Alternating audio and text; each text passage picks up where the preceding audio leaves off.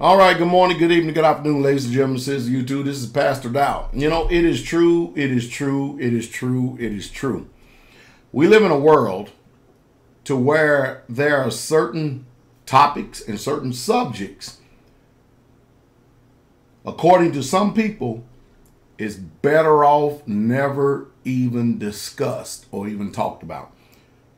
Well, the truth is if we are going to selectively pick and choose, what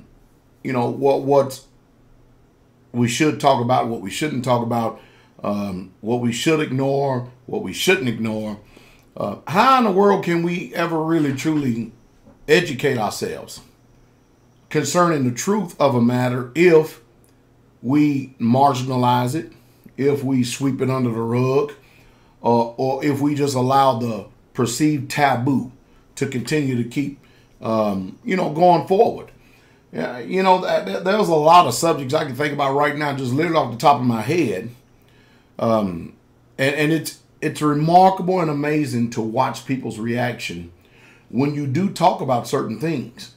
Because what happens is people for the first time really truly get introduced to their heart. They really truly do. And there are a lot of things that most people are just really truly not ready to confront and deal with concerning their heart. And that's why truth today, one thing about truth, it's the truth. John 8:32 says it. Truth sets free.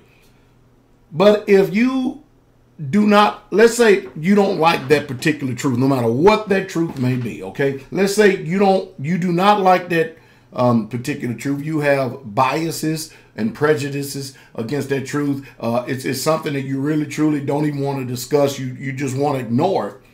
Then if you're bound in that area simply because you want to find peace outside of the confines and outside of the bonds of truth, then how is it that we have become so comfortable with living a lie in our lives? I mean, after all, when truth is dropped on your doorstep, you got one or two things you can do. You can ignore it and act like it ain't there and hope that one day over a period of time that it just goes away. Or either you can investigate it, check it out, do due diligence, and then start to walk in that truth and then be free. I mean, that's what it is. But, we live in a funny world today.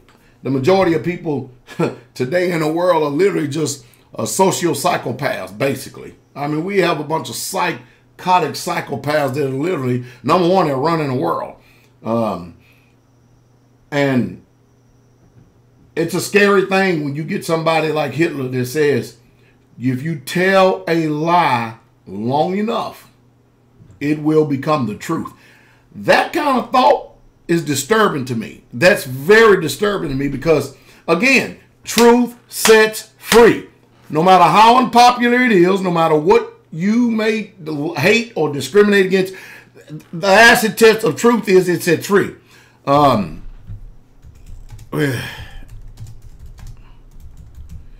I'll tell you one thing, the lie,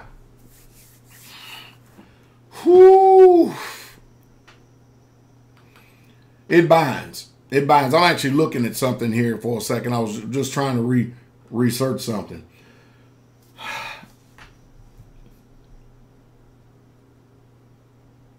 I've learned in the few years I've been living on this earth that if you are afraid to explore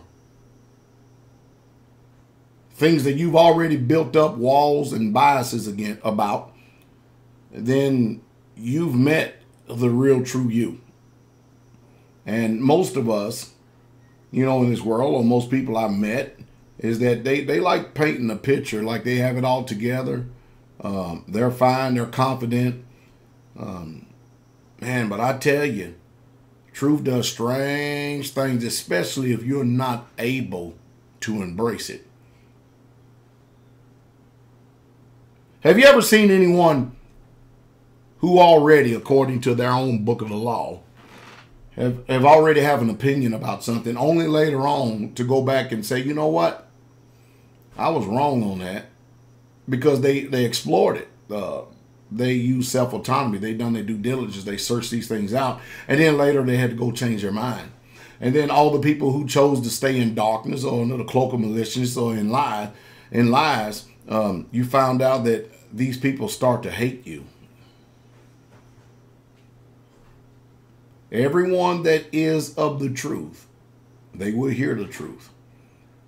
But I know one thing is for sure: truth always sets free, and the lie always binds.